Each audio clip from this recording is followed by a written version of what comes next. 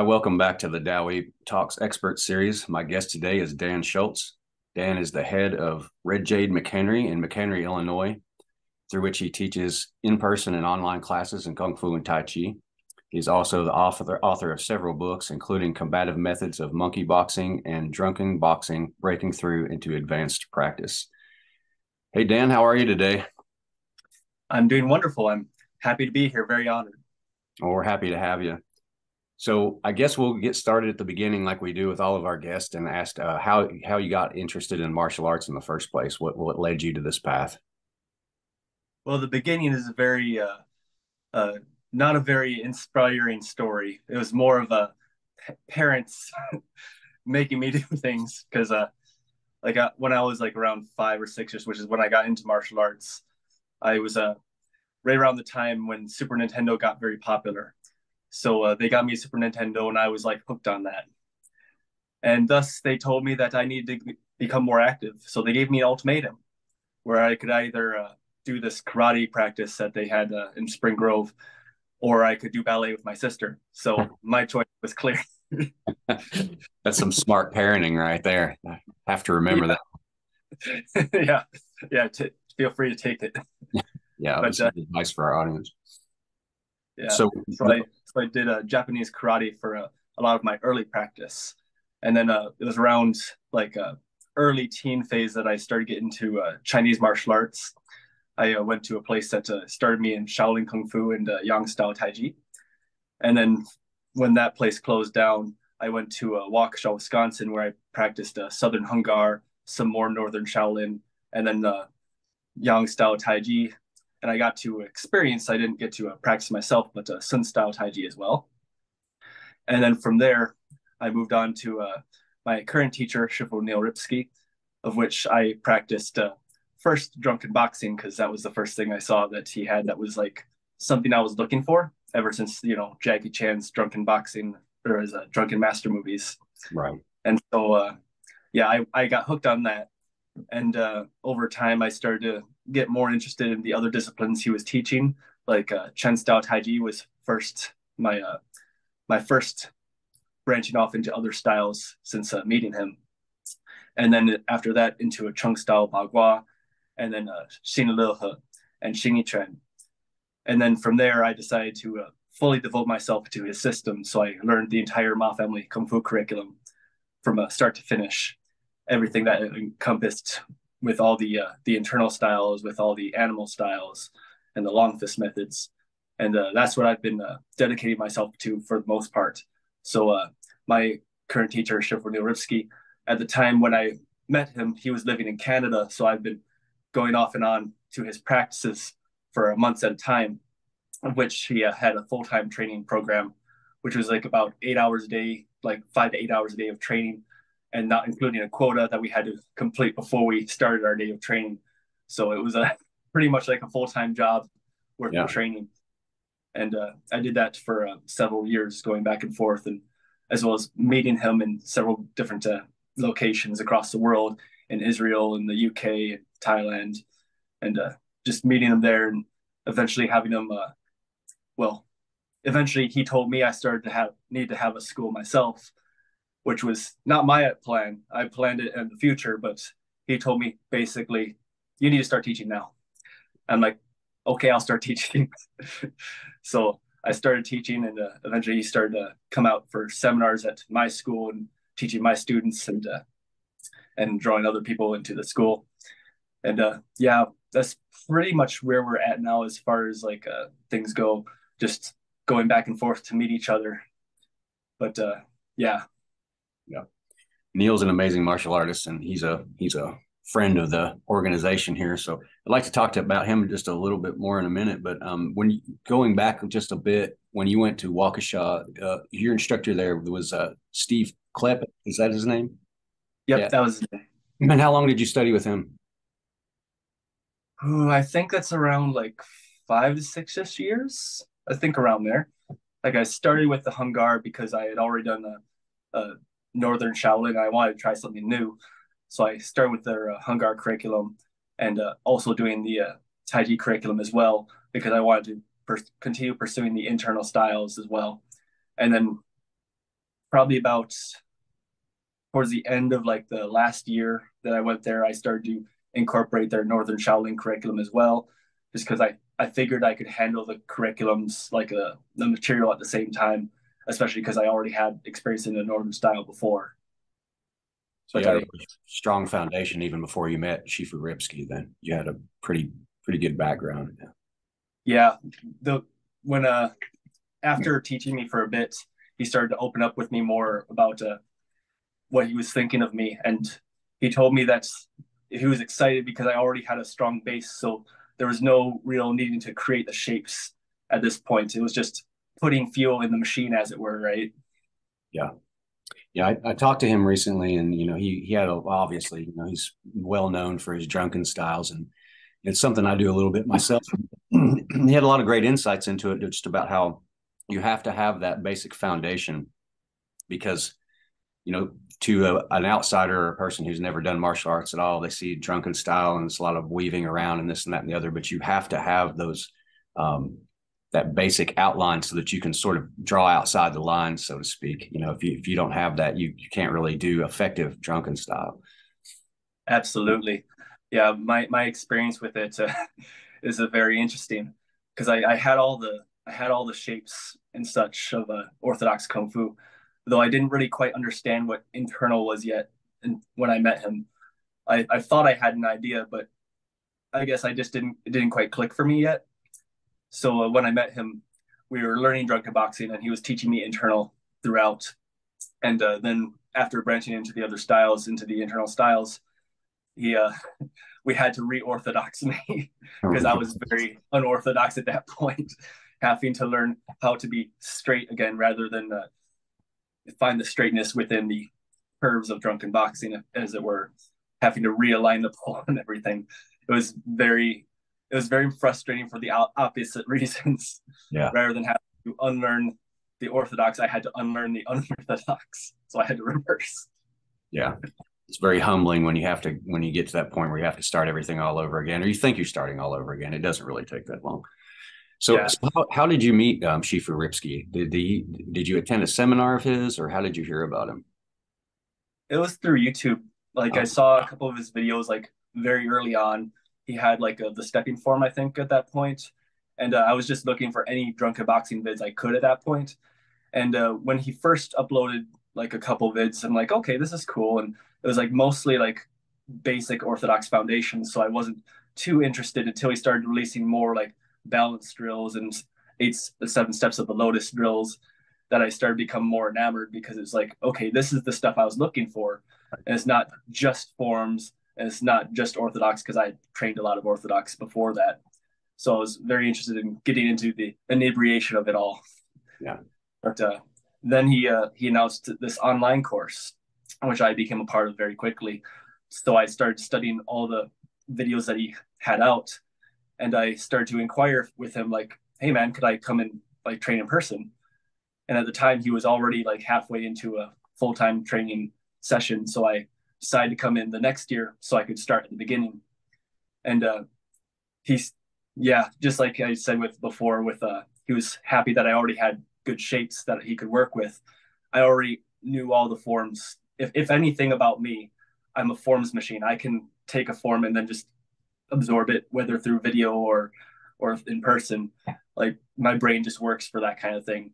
It was more important though that I started to get the inner mechanics of it all, which is exactly what we got to work on when I got to meet him in person. So I got to skip a lot of the beginning shape stage training because I already had that down at that point. So when you were doing these, was it more or less a live-in program with them that you did when you were going to Canada? Just more like a full-time program? Pretty much, yeah. Like I just like rented a local like a Airbnb Right. or a rent place, and then just when I wasn't training with him, I was training on my own. Yeah. And then we'd go meet at the school, and we'd have our full time practice, and then we'd have like his other classes, because he still had like regular classes he was teaching, and we'd be incorporated in that too. So it was just really much like a family, because you get in there, you get a bunch of people in that are all doing the same thing. We're all really toiling through 8 hours of training a day plus a quota, and then we get to meet all the other students, and then just get the crap rocked out of us in sparring, which was really like my favorite part of it. Is just because I didn't get a lot of like it wasn't that it was devoid, but there wasn't as enough sparring and interaction in my opinion. But once I met Shifu Neil and his students, I got that interaction. At the internet. I've always been curious about that. When you do sparring like in a drunken, when you're using drunken kung fu to do sparring, what sort of things are you doing there? Does one person fight in a more or less orthodox fashion, and the other one fight in a drunken fashion? Or are you both fighting in drunken style, or how does that work? Is it a mixture? It can go very poorly very quickly, depending on that answer. Yeah. So I mean, it's usually like whatever we're working on, right? Because like the strength of the mob family system, I think, is that it creates like even though we're all working under the same banner, it all creates us as very different martial artists because we all tend to specialize in one area or another. One may specialize in tiger, another mantis, another drunken boxing. Mine was drunken boxing, so getting to spar with like Riel's mantis style, she was very sharp and quick. It was very hard to not get pummeled. And then dealing with Stacy's Xinyiliuhe, that was also a good way to get pummeled, just getting rammed through. But then when I met Sammy, my Kung Fu brother, he also specialized in drunken Kung Fu. So whenever we got together and started doing drunken on drunken, it was very it was very much like two drunks just stumbling, like trying to get to the next bar, Right. but getting a little violent in between. Yeah. But as far as like how the sparring goes, when it's like against orthodox, it's very much like the idea is you're trying to make them drunk with you. So Ah, the primary jin of drunken boxing is fujin or a floating jin, like the uprooting power. And how we kind of like interpret that in drunken boxing is the idea that when you're in like reverse structure, so if we're like bent backwards, that's like okay, we're drunk, but we kind of train how to handle ourselves in a drunken situation. But if we put someone else into a back bend and they haven't trained drunken boxing or something similar, then it's like they can't handle their wine very well. So we just want to get our opponent drunk together with us. But since they don't have the experience, they can't fight us really in that situation. So it's very much about uprooting and knocking them off balance by making them do the same sort of things that we do. So it can either go, if it's in favor of the orthodox fighter, where they just start pummeling us, or if it's in favor of the drunken boxer, we end up both doing drunken boxing, but they do drunken boxing very poorly at the end. interesting. It's an interesting strategy. Yeah, So how long yeah. did you train with Shifu Ripski in that full-time mode, would you say? Let's see. That'd be around like 6 to 7 years ish now. Like I talked with him online for a couple of years before that, but 6 or 7 years of just hard full time training. And were you traveling with him at that time as well? When he would go to some places like Israel and Thailand, you would just sort of go along, or That started around like year three, because year one we were in BC and in Creston, and then year two and three we were like meeting in Edmonton, Alberta, and then it was right around year three like he started this grand opening where he was going to open up his new school, which didn't end up working out, but it was around that time that we were planning a trip to Thailand, and he didn't end up going because of the grand opening. But my Kung Fu brother Sammy was still going, so we both attended the grand opening and then went to Thailand together. So we went deeper into drunken boxing while we were there, and then it was around mid-year after that he went to Israel, and I was gonna meet him there. And at the first, I thought because like he was also playing the UK trip like a couple weeks after that, and so I wanted to go to Israel because like it was a very like interesting place, very different than anything I've ever been to before. And I was like, I want to see the sites. I want to see like all the holy sites that you think about, right? So I decided to go to Israel, and then when I got back, I got bored here at home, And then like hearing about now he's going to go to the UK, I'm like, all right, let's go to the UK. So I traveled with him there and met James Screeton, where he hosted us, and then we had our full time there. And yeah, those are like a lot of my bigger travels, which all happened in the span of a year. And then since then, we've gone across like Canada and across the States, but haven't been out since then. I am planning to go out to Israel again within the next couple months. He is planning to do another full time, and I'm planning to attend and help him teach. So I'm hoping to get out there again. Awesome. That sounds like fun. So at what point did he decide that he wanted you to open up a school there in McHenry? How long had you been training with him? That was around when his reopening or his grand opening was going to be happening.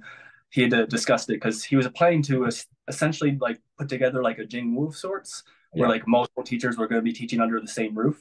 Mm-hmm. And then when he told me that I needed to start teaching so I could start to expand my knowledge through the teaching, I wanted to essentially do the same thing because I'm like, this is like really cool idea. Just have multiple teachers under the same roof, and then after classes we can all just collaborate and just get along and practice together. That'd be awesome.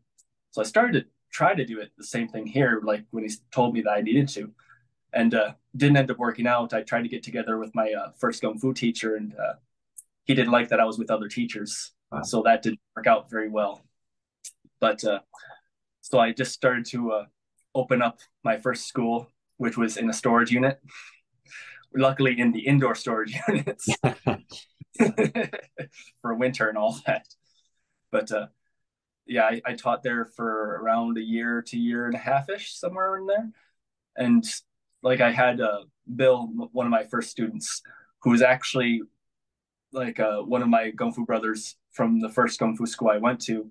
He'd been a regular student of mine since I started teaching. And so he was my first.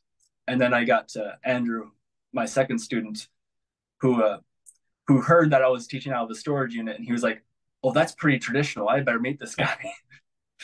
True. So, storage unit is a classic go-to for somebody starting their own. Not many people know that. I've been there myself. Yeah. How did you feel when he asked you? You were pretty enthusiastic about it, I guess. But what sorts of things did you find it? Did you find the challenge of starting a new school was distracting you from your own training, or did you just sort of take it all in stride as part of the learning process? I don't think it really distracted me in any way. If anything, it was like really to bolster my Kung Fu, because well, we all have those times in our lives where we run out of training partners, right? Yeah. By having students, you kind of like bring the training partners to you, albeit at differing skill levels. But it really like this kind of gets into the secrets of teaching. But when we're teaching somebody a particular like principle, we're also practicing our own principles, right? Or at least our level of the principles. So whenever trying to demonstrate to a student like a technique or an idea or some level of internal, we also get to like experience like the feedback, right? Like if something didn't quite work the way that we expected it to, but maybe a different way, or if something worked a lot better than what we expected it to do, and we can be like, oh, hey, that worked. What I do differently? And so we can kind of bolster ourselves based on that. So if anything, I find it to be a very mutually beneficial relationship where I get to teach you, and then you get to teach me because I get to get that feedback. And then because my skill level is increasing, then your skill level can also increase because we're increasing together. Totally agree. I really am a big believer that teaching someone how to do something is the best way to learn it yourself. And there's been times where, I've taught something to someone, thought that I knew it until I showed it to them. And then I was like, oh, and that's what teacher was trying to teach me. I thought that I knew it, but I didn't quite know it yet. So. Absolutely. Yeah, I didn't quite buy it, but until I started teaching myself, like my Shifu Neil told me, like, you'll learn more from teaching than you ever will from me. And I'm like, no, man, you opened my eyes to so many things, and like I can't possibly learn more than I learned from you. And then I started teaching. I'm like, oh, I can see that now. Yeah, you're right. like I not to discredit what he taught me, but he was absolutely right. That experience is like the most important thing, and then getting to the point where you can start to experience and grow yourself and not just be told to do the next thing.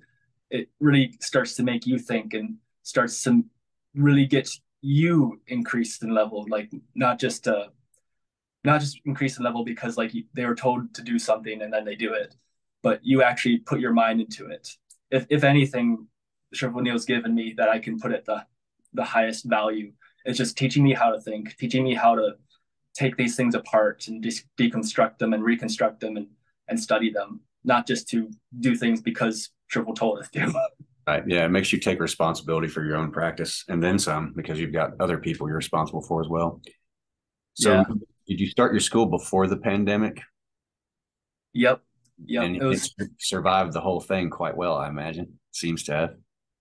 we managed to skirt by. Scared by. Yeah. We had to quarantine like completely for a while, so I had to shut down the school. But I did like once lockdown ended, we did reopen, and then most of my regulars came back. There was a few that didn't come back just because scare of COVID and all, which is Right. understandable.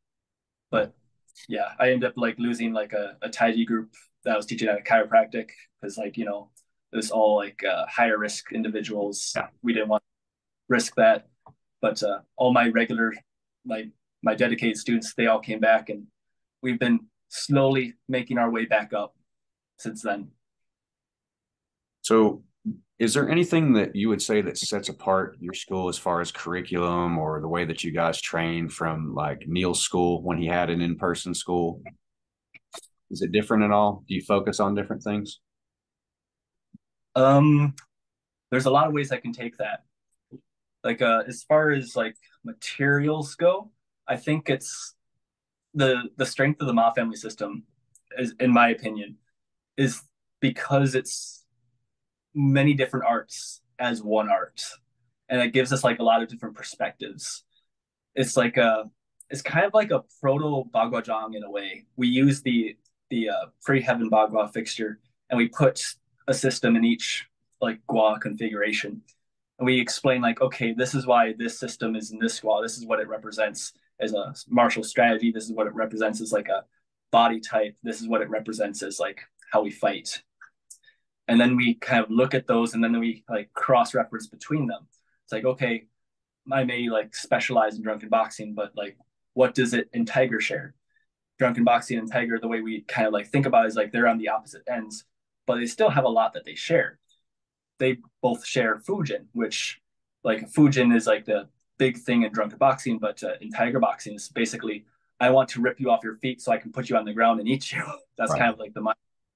So they both share that aspect. And because we have like all these systems, we start to cross reference things and see where they start to align. And it's like when we go up the mountain as we're trying to pursue our martial virtues and such, we start to see like crossing paths because we never go straight up the mountain because you start to wear yourself out that way. You always go in zigzags or you start to circle up. So when you get those zigzag points, you start to have intersections along the way. And those intersections are points that you share and you can see. So like a Taijiquan has a Caijin or the plucking jin. And a mantis Caijin is its like primary jin. It's all about plucking. So if you learn plucking from mantis, you can kind of understand plucking from Taiji. It's just a little bit different body types, but same kind of theory. So then you essentially you do a lot of the work in the other systems before you get to these systems over here. So it gives you a lot of different perspectives, in my opinion. And the true art is when all these systems kind of become one system instead of individual systems. But before it becomes one, you see them as different. And then you start to see where they overlap. And then it becomes one system again, where we're no longer these different systems, but we're one system that's instead of changing binarily, we change between systems like a wave. So the punch may start with a mantis structure that then might change to a more Xingyi structure on the way in. So that change is really where Ma family starts to come in together. It's not the separate systems, but they all blend together into one tidal wave. of a power, if it were. That's fascinating. So if you have a new student, like say someone comes to you that's completely a beginner, what do you generally start them out in the same thing, or do you sort of try to assess them based on their physicality, or how does that work? It's very much like a diagnosis when I start with them. We start everybody with like the basic kung fu basics, horse stance, here's how to reverse punch and all that. We give them like a very flavorless foundation.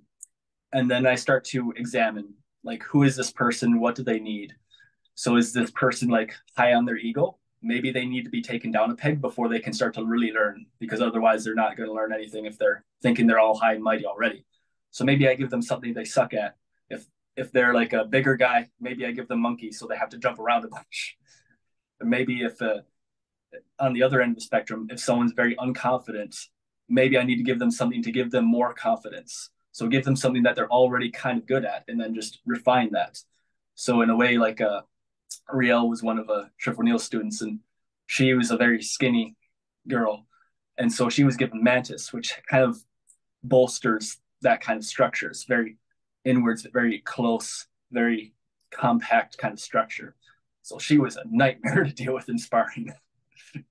But yeah, and then once you learn, like the first thing it's basically all about how to balance the person, how to balance the ego, how to gain confidence if you have no confidence, how to settle the ego if you have too much, and then start to incorporate the other systems once you've already balanced yourself, your inner self, if that makes sense. Yeah, it totally makes sense. So you teach both in person and online, right? Correct. So when in your online teaching, could you explain a little bit about how that works? Like what could people expect for that if they're trying to find you online? What sort of curriculum do you have there? So it all started as like kind of a Patreon program where like I make video lessons, and then you can sign up and then you gain access to those video lessons, of which currently there's over 200 videos. So it's way too many for me to even keep track of it now. But it started as like a long fist training system, because long fist is kind of like the easiest of the systems to kind of wrap your head around and understand. So I thought it a good starting point for people starting in practice to get something to latch onto, as well as something a little bit easier for me to teach online, because it's difficult when you can't quite be in person. So it started as a long fist program, which then I started getting more people asking me for other things. So I started to incorporate Taijiquan and Xinyiliuhe and Baguazhang and 18 Lohan poem, and a little bit of aspects of the Ma family system as well. So there's a really like a good smorgasbord of things that are currently available, of which I also am starting to branch out into like more Zoom-esque meetings, like private lessons. I actually just used this last seminar like a couple weeks ago as like a testing point for which I could do live classes, because I was essentially like having that live at the same time for people who paid to have it come and see it live. So that was my testing point to start more Zoom-esque meetings for the same thing.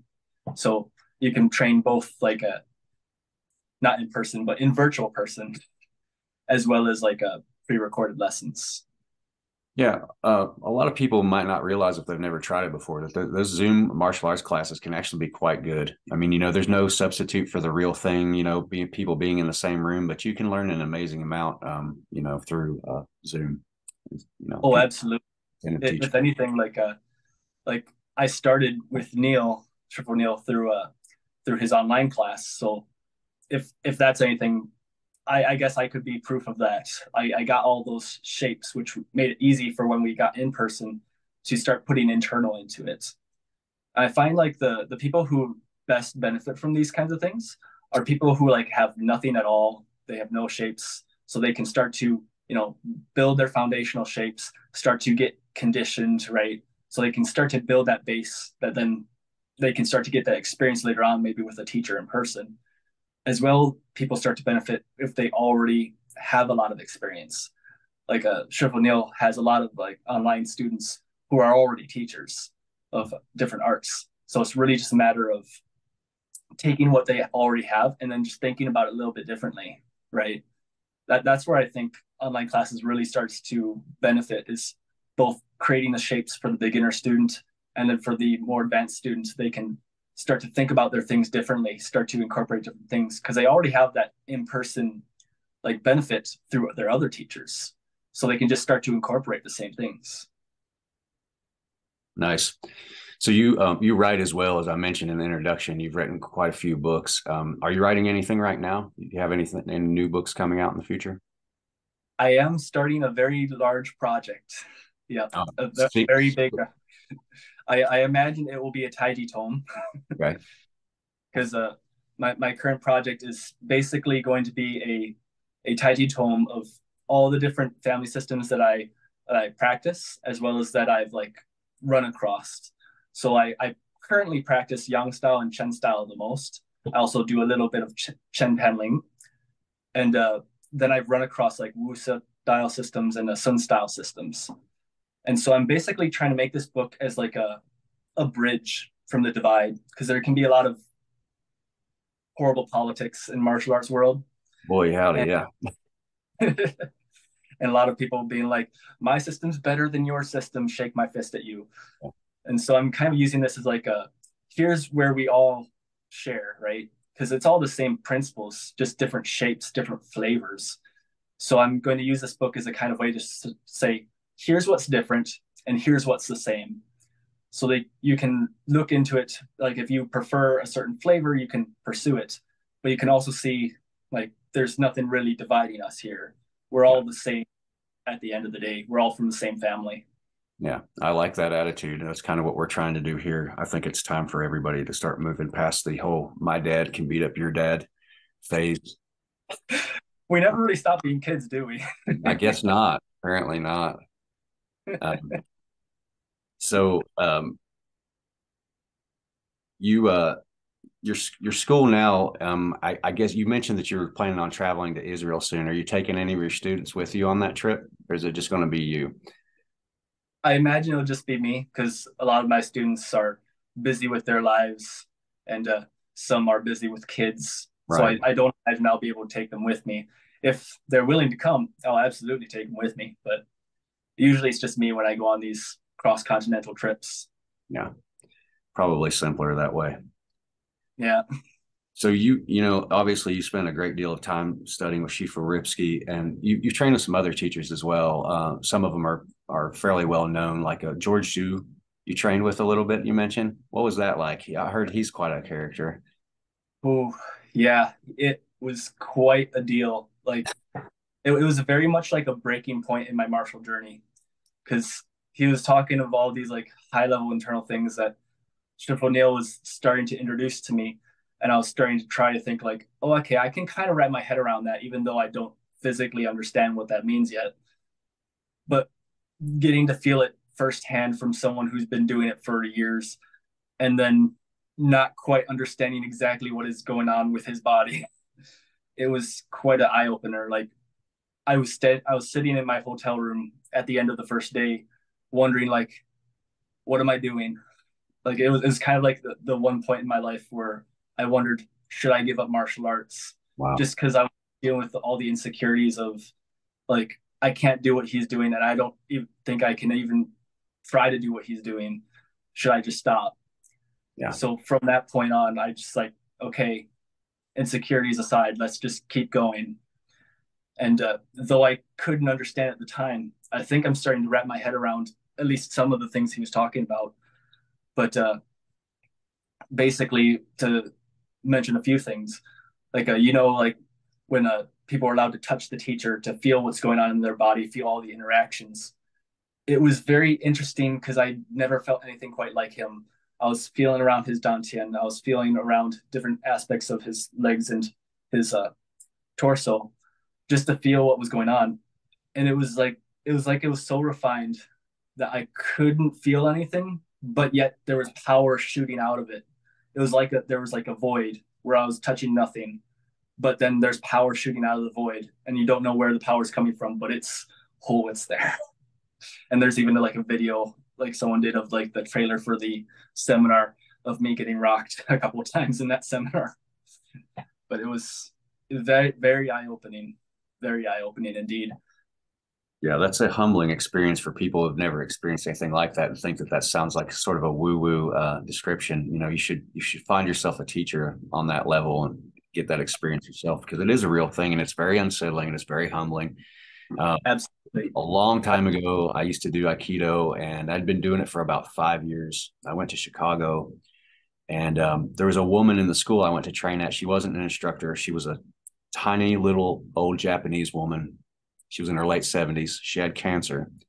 And she asked me if I wanted to practice with her. And I said, sure. And she was just like that. You know, she was able to just keep just dropping me to the ground. I couldn't feel what she was doing. I couldn't tell what she was doing. I kept losing my center and getting dropped. And I was laughing because, you know, it was like a magic trick or something. And she said, how long have you been practicing? And I said, 5 years. And she was like, really? You know, like, it doesn't it is a very humbling experience. I had that same feeling like, should I even be doing this? But yeah, Yeah. it's interesting.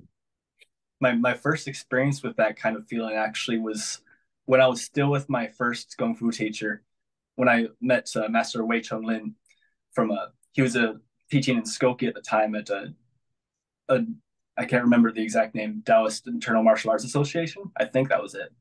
But he was probably my first experience with that kind of thing. His big thing was called the pre-heaven power method, of which I currently have my camera sitting on one of his master's books, which it's basically initiating power from the feet, but not just in pushing the ground, but actually using the calves and the balls of the feet to create the circles. Whereas like we usually think of like rotate dantian to create our circular movement, it was kind of like that, but using that with the ball of the feet. So you use the balls of the feet to create the circles, which is very interesting. And it was like the most unexplainable thing to me at the time, especially because it was like the first time I had an interaction like that. And probably my favorite story to talk about it is because I went to all of his seminars, and after the first one of his seminars on the pre-heaven power method, which was my first introduction to him in person, I asked him because we were all like doing partner work, and so I only got to feel him a few times. So I asked him if he would be willing to let me feel a little bit. Right. And he smiles and he turns to one of his students. This guy wants to go for a ride. Oh, nice. So he went into the back room where he had these like foot thick wall mats that were all like on boards. And like I'd grab him and then he just shake me off of him and I'd fly into the wall mat, just slap it. Like, and just over and over again. It was like I was being thrown by a train. Yeah. It Wow. was quite an experience. Yeah, that's an incredible experience. So somebody else that I noticed that you train with a little bit is Joe Xuanyun, who's actually my teacher. Um, Nice. yeah, and I saw a couple of your videos where you were doing like Wudong style martial arts, and it was pretty good. And that was before I knew that you trained with him. I don't know if he was the only Wudong guy that you trained with, but could you talk about that a little bit? Did you train with him intensively, or did you just sort of like attend a few of his seminars, or what was your interaction with him like? I attended two of his seminars, which actually Master Lin was hosting at the time. So I got to train with him in a Master Lin school. So we learned the Shren Wu Tren and the Tai Wuxing Tren. Yeah. And then I bought all of his DVDs after that because I really wanted to get as much as I could out of him. And he's very, very nice and very pleasant dude, also very scary when he wants to be. Yeah, he's a little scary.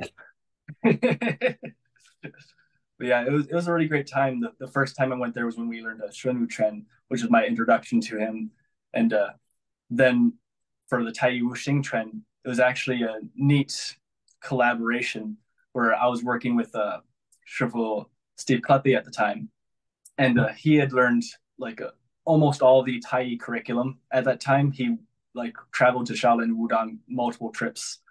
And so Tai Wuxing Tren was the last thing that he needed to complete the curriculum worth of material. And so I got to be the one to be like, hey, there's this guy. Let me introduce you. Oh, nice.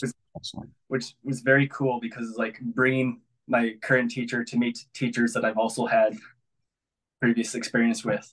So it's like bringing together of all the worlds, which was a really nice thing, and we all had a very great time. And yeah, Shifu very grateful. He gave me a couple forms that he didn't teach anyone yet at the time, which was very neat. Very nice. It's a great Yeah. story. So you've traveled around quite a bit and you've taught quite a bit and learned from a lot of good teachers. At this point, what do you see as the future of these arts? What do you see as the future of these internal arts that we practice, these traditional kung fu arts that we practice? What do you think the future is? I don't think it's necessarily going to change in a big way, so to speak, like in as far as like going to get a resurgence or anything. Because I think with the whole Taiji trend and health, like pick, it kind of already had that. Yeah. But I don't think it's going to go anywhere, at least anytime soon. Because as far as as far as like international renown, it's always going to be around as like health art for sure. And I think there's enough weirdos like us who are going to keep the martial arts part of it alive. So I don't think it's going to die anytime soon. It might see some more it might see some more like a MMA type interactions because that ever since like Shu Xiaodong and all the all the videos of like the fake masters getting beat up, Right. that really caused a resurgence of like people like trying to put the martial part back into it, or at least trying to emphasize it again, and then show how it could interact with like cage fighters and such, and then started to incorporate some of like Brazilian Jiu-Jitsu into their arts. So if anything, it might go through like an evolution of sorts, but I definitely don't think it's going to lose anything, if that makes sense. Yeah, it makes sense. I totally agree. I think one way or another, it's all to the good. If people start training in a more martial fashion, it's not going to hurt anything for sure. Absolutely. So we're just about out of time. Would you like to tell everybody where they can find you and your school and find out more about you? Sure. I'm on Facebook, Instagram, LinkedIn, all sorts of things. If you want to get to my website, it's a redjadedaniel-san.webnode.com. So that's my main website, of which you can access all of my other like social medias and such through there through the different links. But I also have a martial arts blog of which I write regularly, and set Red Jade Martial Arts of McHenry WordPress. And I'll be leaving a lot of these links. But then there's also my Facebook page, which Danny Schultz is like the main account where I interact. Then there's also Red Jade McHenry, which is like the page for my school. So you get any information on like updates through there. And yeah, I also have my Lulu account for my books, if anybody's interested in my books.